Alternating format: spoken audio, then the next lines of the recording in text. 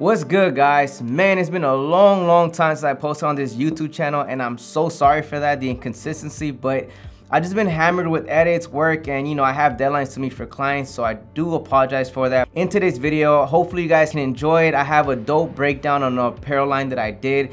So I hope with this video, with all the breakdown, I can help you guys when it comes to social media, promo videos for apparels or fashion videos. They all kind of work together in some type of way. So let me play it, and if you guys like it, stick around. Let me show you guys the video right now.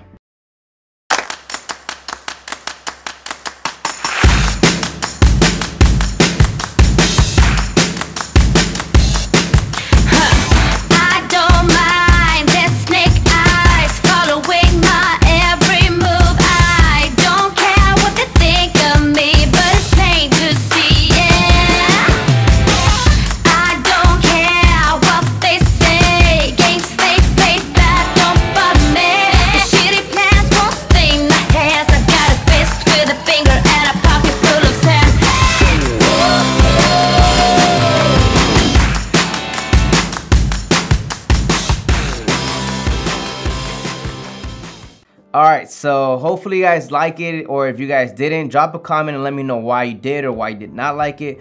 But let's get started with this video. I have it playing right here, so just so I can have an easier way of breaking it down.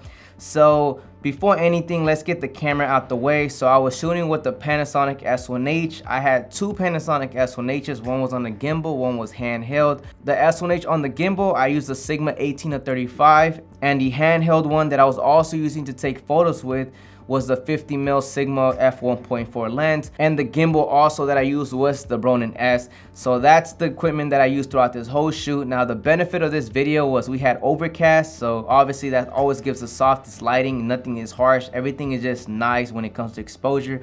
So that was a benefit. But anyways, let's get started on this video. So the first thing when you get these videos where there's a client that comes at you and tells you, I'm looking for a clothing social media ad, and I want a video. The first thing that I will tell you guys to ask the client, as I did, is what kind of style do you want for this video that you want people to know about your brand in general? And what he told me is I want like a Hurley, Ruka, Volcom, like that type of vibe for his video, because that's what he wants his clothing line to be around. So I was like, okay, so it's like skateboarding, surfing, good, mellow, kind of like that type of vibe. So that itself kind of already allowed me to figure out how I was gonna go about it. Now when the client tells you that, the first thing I will tell you guys to do is make sure you guys go online, look up a song, so when you guys are filming, you guys know how to cut for that song, and everything is just easier for you guys. This shoot was only 2 hours long, but again, I already knew what I wanted to go for because the song was in place.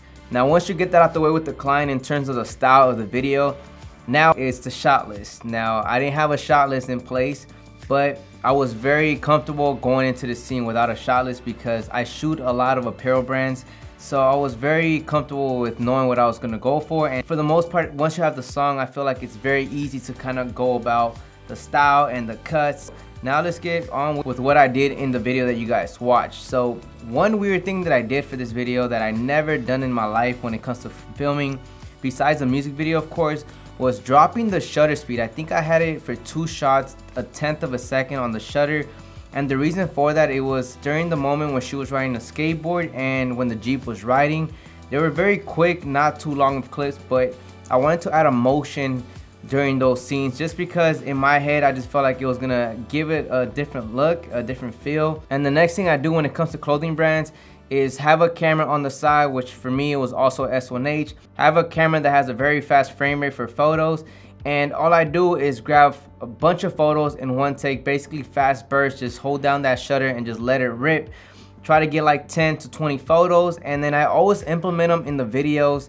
Not always, but for the most part I do it anyways, just because it gives you a different type of look. Like a video will only do so much, but you can't get that stutter look that these photos give you when you put them together in Premiere, like kind of like a GIF image in some type of way. You just don't get that. So those are the two things that I did in this video that kind of gave it a different type of look, in case you guys were wondering how I went about getting that. So it was all done in camera. And now let's talk about the models. What do I normally do when it comes to clothing brands, and what do I have the models do? For example, when it's guys, sometimes I have them, kind of just move their hands. If not, I have them brush their shirt, kind of like just, polish up, just relax. And For the most part, those shots always look good when it comes to clothing brands because you're able to get close shots as you're doing. You know, it doesn't look too stagnant or too, I guess, structured. It looks more loose. So I definitely like to do that for my videos as you guys watched. And another thing that I do for these videos, and something that I highly suggest, this is an advice that I can give you guys, is don't focus so much on close shots when it comes to these brands. Don't focus so much on the shirt and the logo, and you see this so much throughout the video. Make sure you guys get some wide shots. Make sure you guys add a style to the video that complements the brand itself. So for example, on this video you guys watched, you know, I had them in the Jeep. I had multiple different angles. And again, here and there, I'll cut into like the hat. I definitely provided the brand in the clips, but it wasn't just the focal attention. It was also the whole scene and the style that the client wanted me to give out when it came to this brand. So make sure you guys have a mixture when it comes to your apparel videos. Don't get so much focus on the brand. You are shooting for the brand, but also implement the style and add different things. Another tip that I can tell you guys when it comes to these clothing brands in terms of video is, on side of just getting obviously everything that I mentioned, if you guys see something interesting or a B-roll of the location that you guys want to go for, you know, make sure you guys grab it. And you never know, sometimes you can add a quick 2 or 3 seconds of that in the video. So for example, one shot that I added was a bird. I saw the pigeon like on the train tracks, and I put the camera quickly on 120 frames per second, and I pushed in. I knew I was going to slow it down, and it potentially could have been a shot just to kind of show a little bit of something extra, you know, kind of give it that little extra to the video. That was just so stupid, but you guys get what I mean. Just give it that extra spice to the video. The next thing I also wanted to break down with you guys is, notice how, you know, for the most part, I had them all either talking, vibing, smiling, having a good time.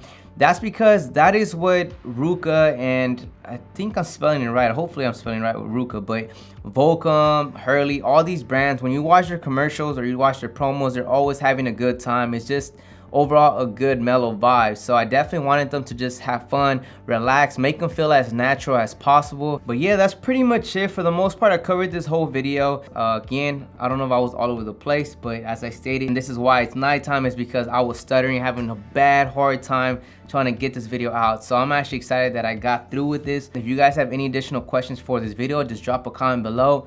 Like this video if you guys found it helpful. And if you guys made it this far, appreciate you guys. You guys are the MVP, and this is why I do these YouTube videos, because I really want to help you guys. So if you guys want any additional information with this video, again, leave a comment below, and I will catch you guys on the next one. Peace out, guys.